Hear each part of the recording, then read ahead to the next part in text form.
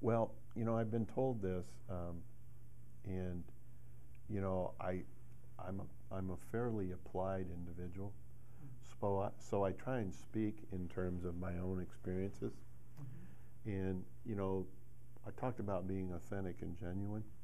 If you can talk and respond in the first voice from the perspective of what you have known or what you've experienced or what you've heard others describe, and you can reference those things, they tend to ground the content of what you're talking about in an applied way that people can relate to.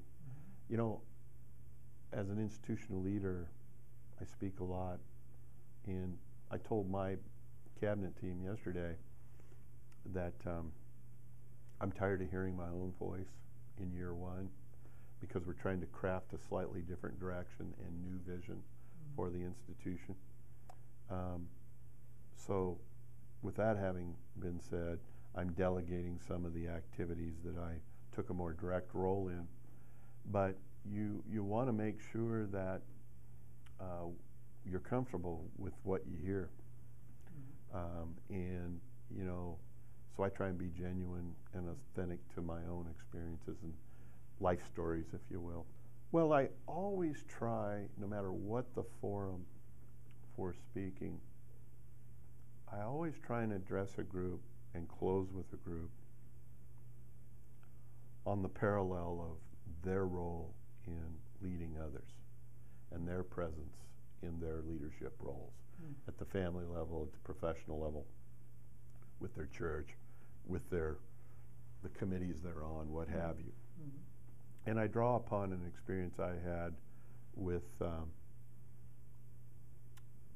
a Hall of Fame football coach that I met on a fishing trip, just sort of serendipitously, and some of his experiences he shared with me. This gentleman's name was Don Matthews, who at the time was in the Canadian Football League Hall of Fame. He had just been fired from the Edmonton Eskimos after a lengthy career with them, 5 Grey Cup championships. It was the first time in his life that he wasn't doing some level of football in the month of August. And he'd just been fired, and I was on a mountain lake in Montana out in the middle of nowhere, 8 miles off the road. And he found this lake unbeknownst to me, arrived there at midnight, arrived right at the same place I was parked and camped. And we ended up fishing together over the course of that week. And there were some great life lessons for me and for the things that I aspire to or utilize or believe in related to leadership that he shared with me that I've used quite regularly. Yeah, I think the only thing I would suggest is that I'm also an ethnographer, and so I firmly believe you ought to reference and document the research you do, and you ought to attribute to whoever those sources are. I wasn't suggesting, no, exactly.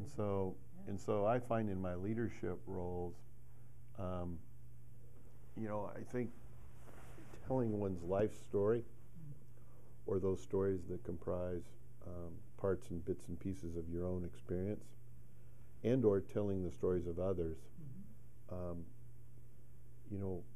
all the more reason to be genuine and sincere and authentic about those, and just make sure that people know these are either your experiences or someone else. Examples of that, someone was describing a football game that they were at to me. It was a football game I was at, and this was some 25 years ago.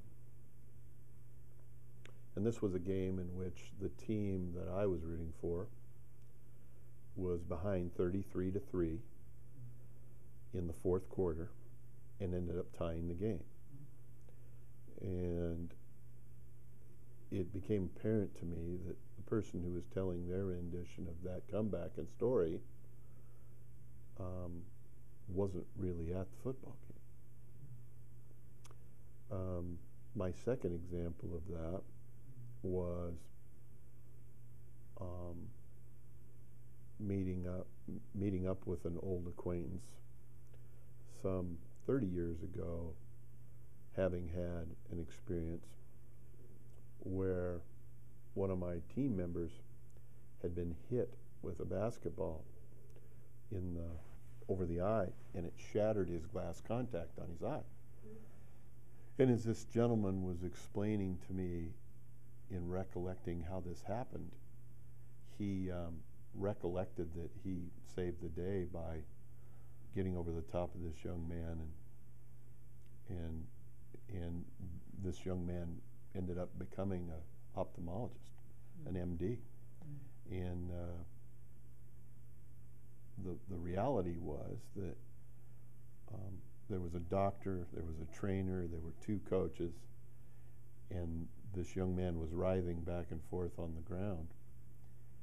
And it was 5 minutes into his writhing, and his eye was starting to bleed.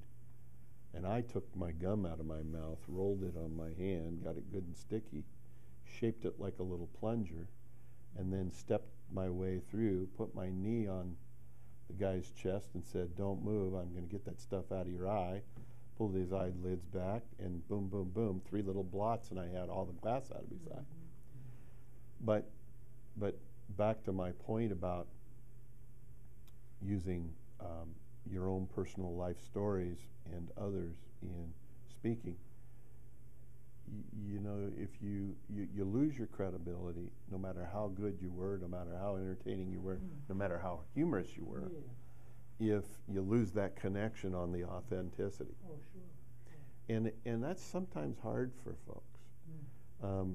The other thing is, you know, in my world, you sometimes have to work hard at sorting the fish stories, where the fish got a lot longer since it was caught, and the real authentic stories.